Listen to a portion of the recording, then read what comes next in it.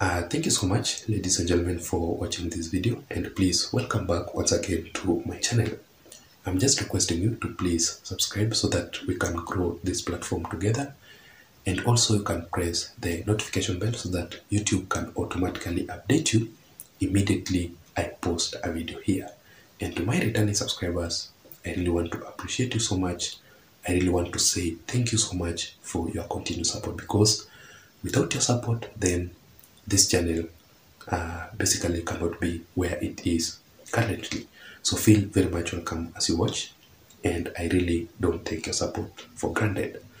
Today being on Sunday, we all know that the political bigwigs, William Ruto, the president, Raila Odinga, and maybe the former head of state, Uhuru Kenyatta, will be attending their Sunday services. So I will still follow up on them, and I will also follow up on each and every political event that will take place today, so that I can update you later on, because that is always what I normally do on this platform. So having said that, let us go straight into our critical analysis for today. And in this video, ladies and gentlemen, I just want us to talk about Raila Odinga's elder brother, Oburu Odinga, who was praising William Samuel Ruto so much for outsmarting both Raila Odinga and Uhuru Kenyatta and the entire Azimio la Umoja alliance in the previous 2022 general election. The main reason as to why Oburu Odinga is still bringing up that conversation up to date, yet it is now the past, it is because it is very, very much hard for Oburu Odinga to actually believe that William Ruto defeated them. William Ruto is now the current president of the Republic of Kenya, simply because of the mistakes that Azimio la Umoja alliance committed in the previous 2022 general election that costed Raila Odinga's presidential bid for the 5th time. It is very, very much hard for Oburu Odinga to believe or to accept that Raila Odinga actually lost the previous 2022 general elections. He never saw it coming. Oburu Odinga was one of the Azimio la Umoja alliance leaders who are very much determined. They knew very well that this time round, Raila Odinga is going to win the presidency, is going to become the president of the Republic of Kenya, because he had everything that it takes for you to become the president of the Republic of Kenya. But the mistakes that they committed actually costed them a lot. So on Thursday, March 2nd, Oburu Odinga decided to spill the beans to the public on the mistakes that they did that costed Raila Odinga's presidency, and how also William Ruto outsmarted them. So of course, Oburu Odinga is talking about two major things that William Samuel Ruto was very much focused on. But the Azimio la Umoja alliance took that for granted, and it really costed them. First of all, Oburu Odinga is talking about the electoral process. Secondly, Oburu Odinga is talking about the system and the security. So on the electoral process, Oburu Odinga is telling us that William Samuel Ruto analyzed so much on the electoral process, and he used the hibernative pretense as his number one tactics. So basically here, Oburu Odinga is trying to tell us that William Samuel Ruto took time to analyze carefully, to understand the electoral process, on how it is being done from the ground, from the process whereby a voter goes to the ballot box to cast the vote, and the way that vote goes up to the final results, the entire process. William Ruto took time to analyze, to understand the entire electoral process as his number one tactics. That is what Oburu Odinga is telling us. But Raila Odinga, on the other hand, he just knew that people will go to vote. There is the deep state, there is the system, there is Uhuru Kenyatta there, and with that support, he will automatically become the president of the Republic of Kenya.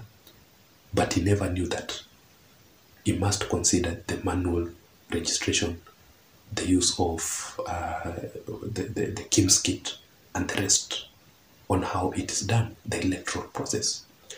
Secondly, still on the electoral process, ladies and gentlemen, Oburu Odinga is talking about the IEBC, the mistakes that the Azimio la Umoja Alliance committed on the IEBC part. Oburu Odinga is telling us that on Raila Odinga's side, or the Azimio la Umoja Alliance side, they had the 4 IEBC commissioners. They did not know that that is the mistake that they were doing. But also, they understood that the 4 IEBC commissioners will actually determine the entire IEBC process, because they thought that Wafula Chebukati, on his capacity, cannot make any decision without involving the 4 IEBC commissioners. So they had them at hand. But William Ruto, on the other side, he had Wafula Chebukati. Wafula Chebukati was the decision maker. He had the powers according to the constitution. As the IEBC leader, he had full powers to make the decision on how the electoral process will be done, will be conducted in the IEBC, and everything. So William Samoei Ruto had Wafula Chebukati, who was decision maker, but Raila Odinga had the 4 IEBC commissioners. That is how William Ruto outsmarted them on the IEBC sector. Also, still on the electoral process and still on the IEBC, ladies and gentlemen, Oburu Odinga is telling us that Raila And Odinga allowed the IEBC chairman, Wafula Chebukati, to bring in the Venezuelans to support or to carry out the election or the electoral process. They contributed their way out. So immediately, Raila Odinga even was not focused on Wafula Chebukati, simply because he knew very well that he had the 4 IEBC commissioners. So Wafula Chebukati making that decision to bring in the Venezuelans, that is the beginning of the fall of Raila And Odinga. And also, Oburu Odinga is telling us that, first of all, even allowing Wafula Chebukati in that office as the IEBC chairman was actually their mistake. They should have considered Wafula Chebukati to be kicked out from the as the IEBC chairman way before the election was conducted. That should be their number 1 priority. But they did not see that. So William Ruto took his chances. William Ruto was focused, he knew what he was doing, and that is why he outsmarted Raila And Odinga and Uhuru Kenyatta and also the entire Azimio la Umoja Alliance using the IEBC and the electoral process. Secondly, ladies and gentlemen, now let us go straight into the system, the deep state, or the security. Oburu Odinga is talking about 2 major issues here on how William Ruto outsmarted them on the deep state and the system. First of all, Oburu Odinga is telling us that the Azimio la Umoja Alliance and Raila And Odinga, together even with Uhuru Kenyatta, thought that the system was all about the president. Uhuru Kenyatta is there. So definitely he is the system, he is the deep state. And that is why, if I can take you a little bit backwards, Oburu Odinga was, during the campaign period, he was saying that Raila Odinga used to win elections, but he lacked the deep state and the system. But this time round, they had Uhuru Kenyatta, therefore they had the system. So basically, the system is not about the president alone, Uhuru Muigai Kenyatta alone. William Samoei Ruto had actually took or taken the portions of the system and the deep state because he was the deputy president of the Republic of Kenya. Uhuru Muigai Kenyatta was not the only one to determine the system and the deep state. Also, William Samoei Ruto had infiltrated inside Uhuru Muigai Kenyatta. So basically, William Ruto also had the deep state, not Uhuru Muigai Kenyatta alone. So there was a faction of the deep state that was supporting Uhuru Kenyatta. There was still another faction of the deep state that did not want Raila and Odinga. Therefore, they had the option of supporting William Samoei Ruto. So Oburu Odinga is telling us that William Ruto had taken the portion of the deep state and the system and the security. Secondly, ladies and gentlemen, Oburu Odinga is telling us that the Azimio la Umoja Alliance, or also Uhuru Muigai Kenyatta, had kicked out William Ruto from the government. Yet, they did not understand that William Ruto himself had taken several stakes of Uhuru Muigai Kenyatta's government. So they chased him from the government.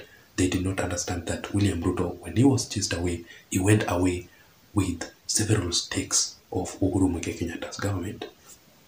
That is how William Ruto outsmarted them, because remember that William Ruto, as the deputy president of the Republic of Kenya, he used to attend the security planning meetings.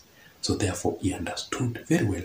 That is why I've always maintained on this platform that if Rigathi Gachagua, at his own capacity right now as we speak, will play his cards very well, simply because he is the deputy president of Kenya, a lot is happening.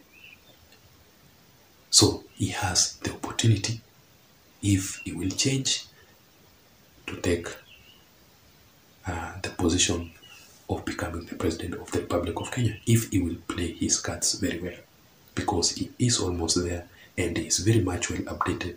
If he becomes very sharp on his side, everything will be okay. So that was it, ladies and gentlemen. I don't know what you think. Let me hear your thoughts on the comment section below concerning this analysis. Do you agree with Oburu Odinga or not? And the reasons that you have. Until next time, my name is Json. Bye bye.